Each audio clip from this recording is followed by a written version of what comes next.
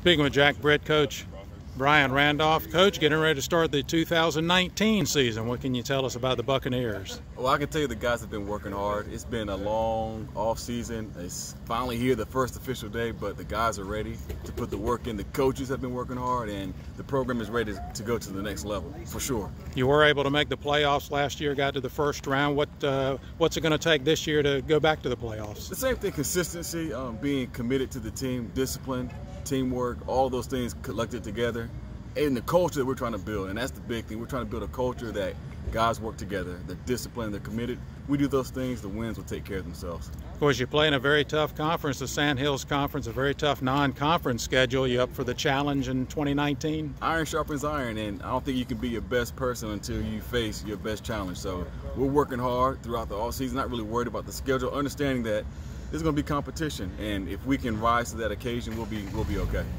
What do you think about as far as, seniors graduate, that's part of high school football. Yes, sir. Who are some of the guys you got coming back?